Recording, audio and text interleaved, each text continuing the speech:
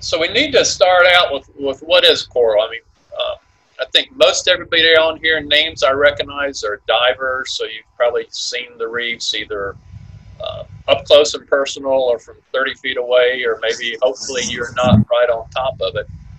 But we talk about coral colonies, and you hear that term a lot because they're single organisms that are joined together with the membrane at the bottom. They have a couple layers of skin with a gelatin-like substance in it.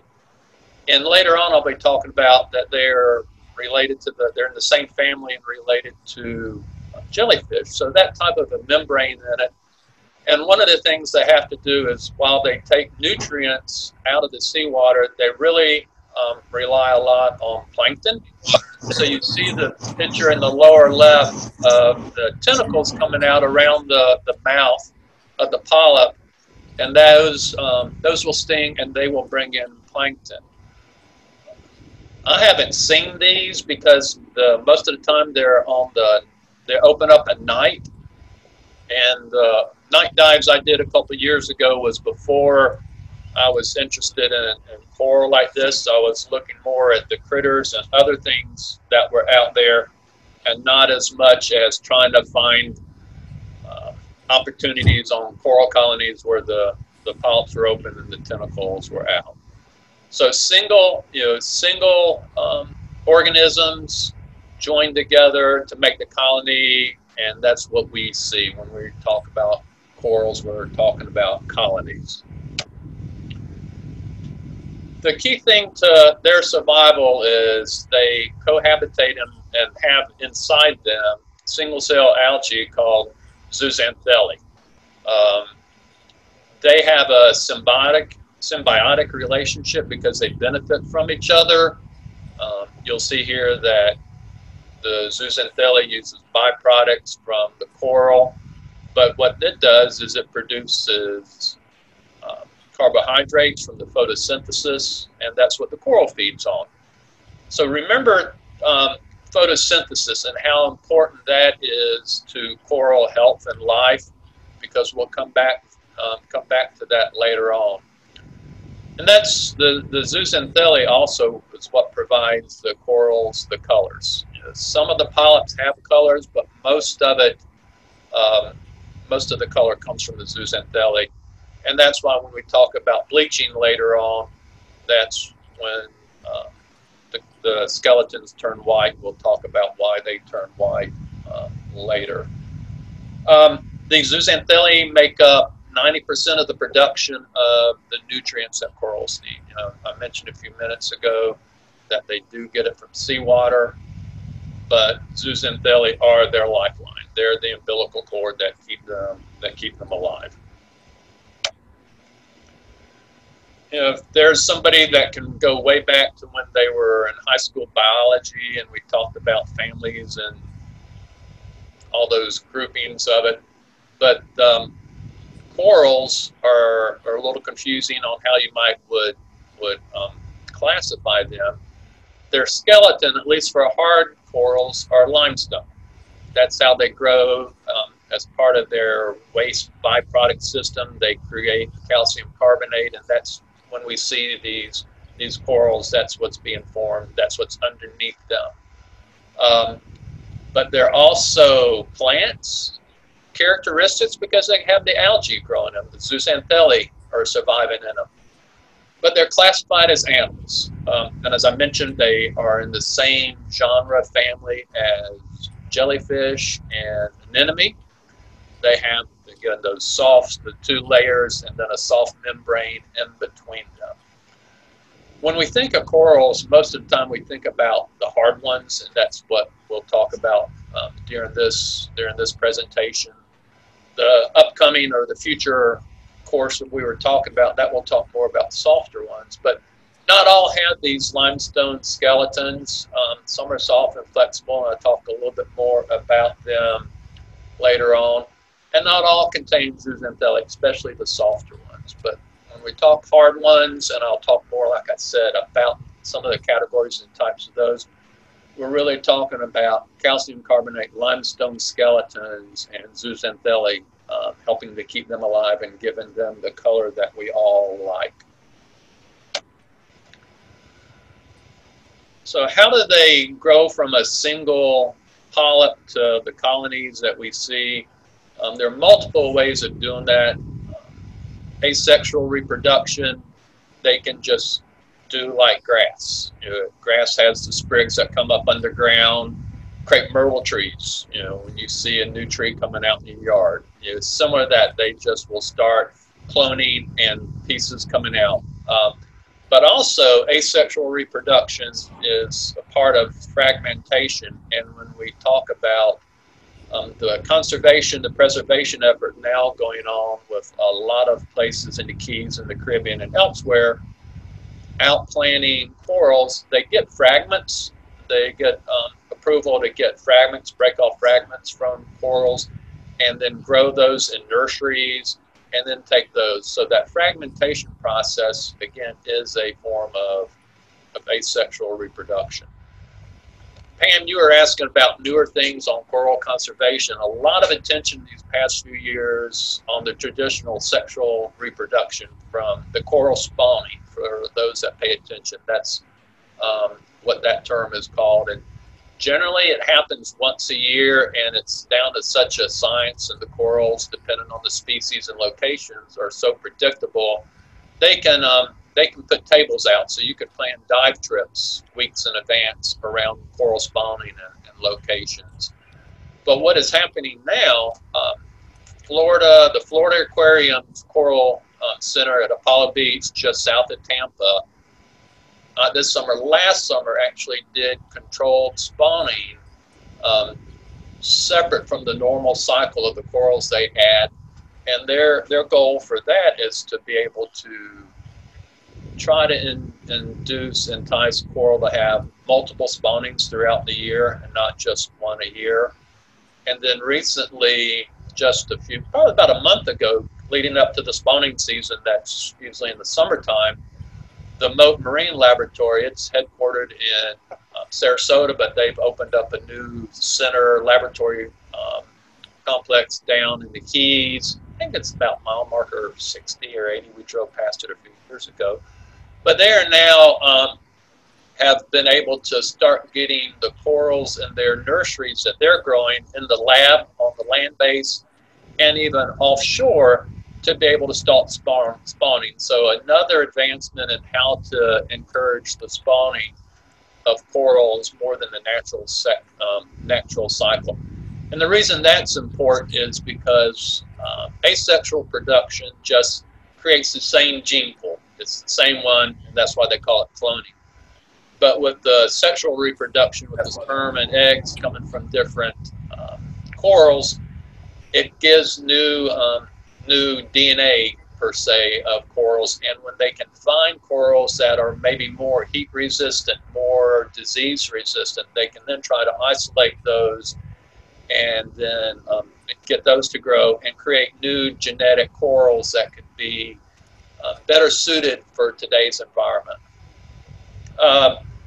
The last thing there, branching corals, we don't see them down in Florida or in the Caribbean much, but the staghorn, the finger-like ones that look like deer antlers, all mixed together, and then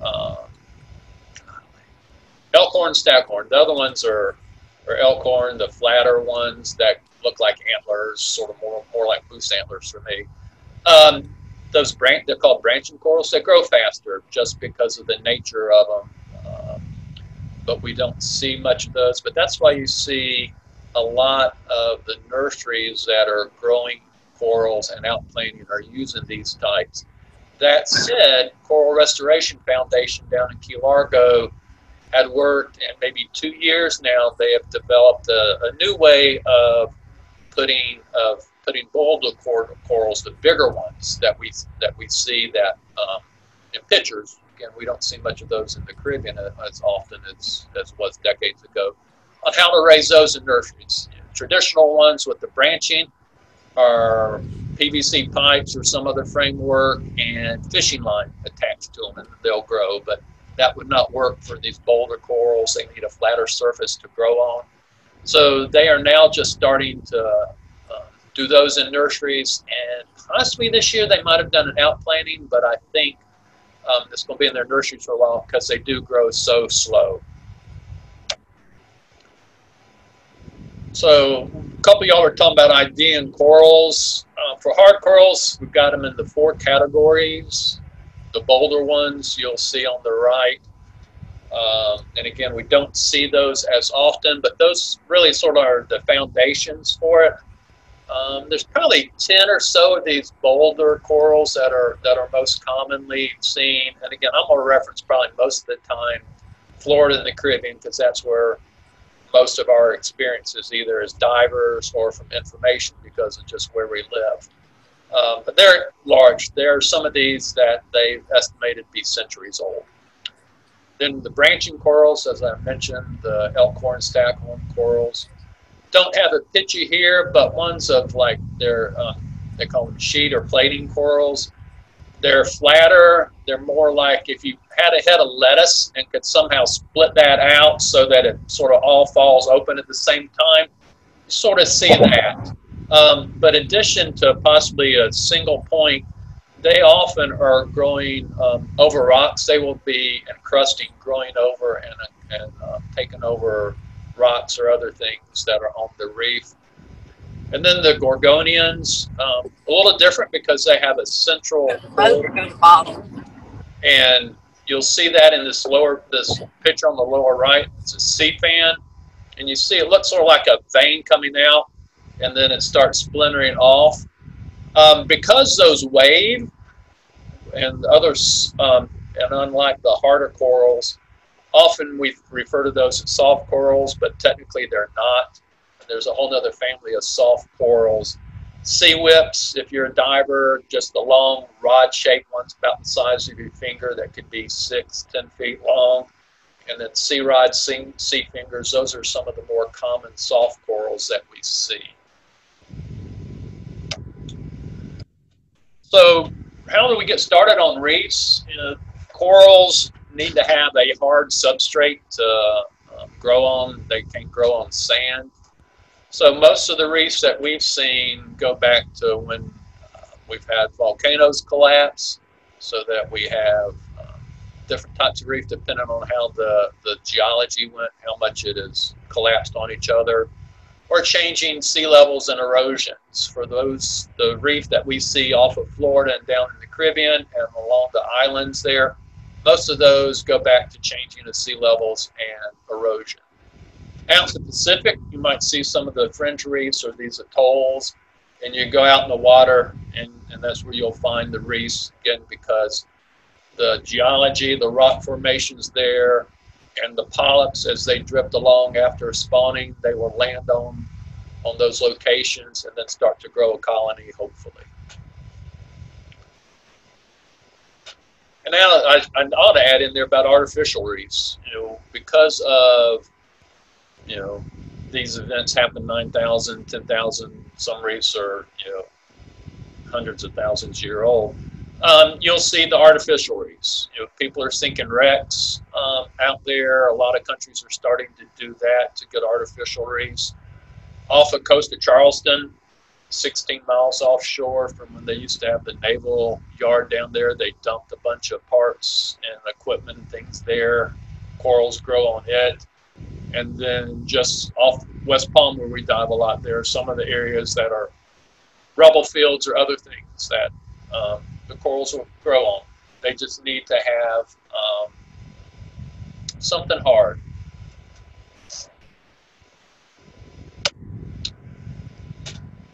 And then if you go back to that first picture of a polyp, you can say, how's that going to turn into a reef?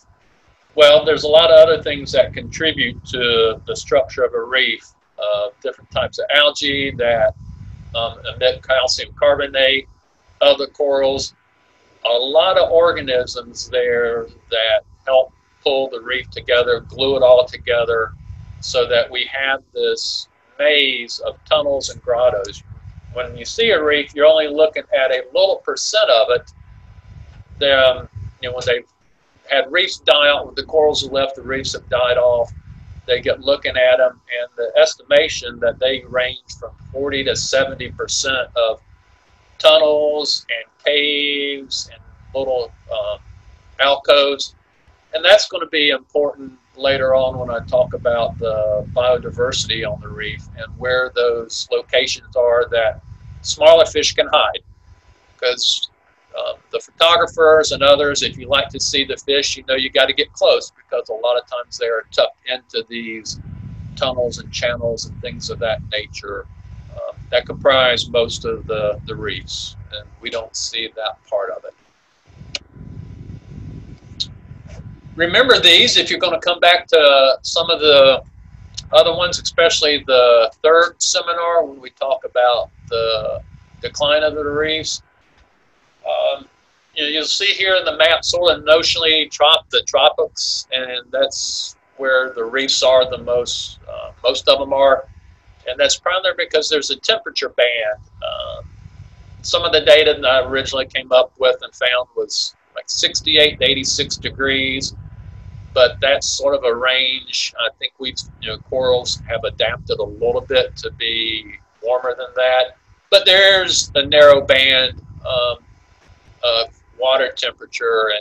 And when we were talking, why don't we see them up in North Carolina? Well, probably because the water's dark and the temperature gets too cold. So there is water temperature makes a big difference, and we'll talk a lot about water temperature when we talk about bleaching later on and further in a future seminar. Photosynthesis, I mentioned that zooxanthellae use photosynthesis to make the carbohydrates to feed coral. You need sunlight. So the deep water locations, when you have wrecks 100 feet down, you don't see a lot of corals. That's because they don't get the sunlight. You might see them on those deeper wrecks in the ultra blue clear water that we all love to dive in if you're an 80 person. But again, when you get the darker water and where the sunlight doesn't get in, you have thermoclines or whatever, you just don't see that. There are some corals, though, that are deeper water ones, and they've seen them hundreds of feet down. But in general, the majority of the reefs and what we see are in shallower water. There's some other factors, salinity, what's in there, and that's plays an important part when we talk about runoff. Water clarity, you don't want to have a lot of sediment in there. One, it blocks sunlight. Two, when it settles out, it could be settling and smothering the corals and damage them that way. Waves, you need a little bit of current because you got to move the plankton. You need to be moving the water through. But when you have storms, and for those that paid attention to the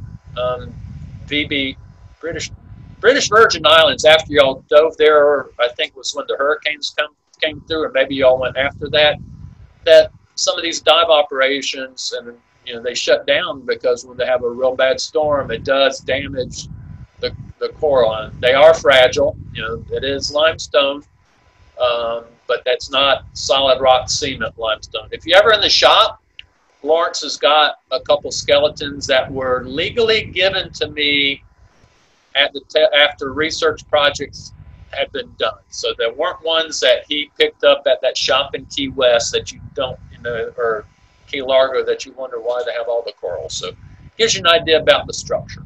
But waves, severe storms do damage the coral skeletons. And then the bottom type, I talked about that already. We need a solid bottom for the corals to grow on. Just why it's so important to us here on the surface, a lot of fish.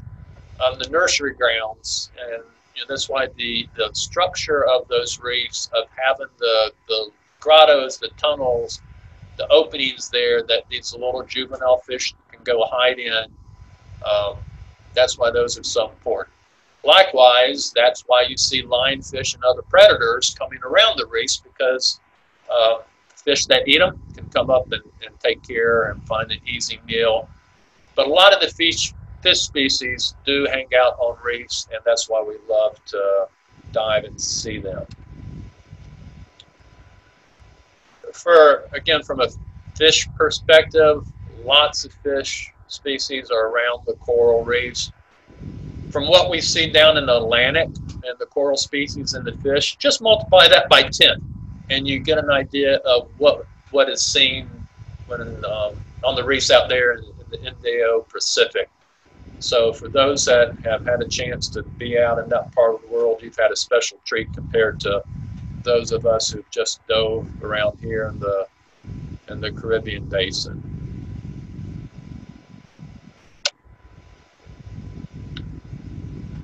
One of the things that's important about maintaining the health of the reef is the biodiversity on the reef, and the greater number of species of fish and other animals that live there, the better.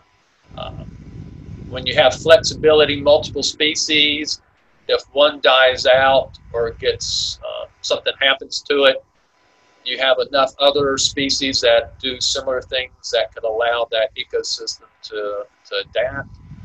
But it's like the house of cards for that game, is it Jenga, where you're stacking things on top, and if you pull too many out, you remove too many of the animals that live on a reef, they fall apart. Example I want to give for, again, going down to the Caribbean basin is parrotfish are a common fish, decent sized fish, so that locals would like to fish them to get their protein. For the shallow reefs, it's easy.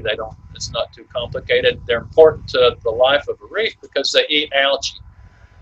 Not the zooxanthellae, but algae and some of the invasive species that grows and smothers the corals. And we've all seen stuff growing in water. Those got fished out in a lot of islands. Then in the early 80s, something happened, and all the sea urchins, the long spiny sea urchin, got diseased, and most of those died out.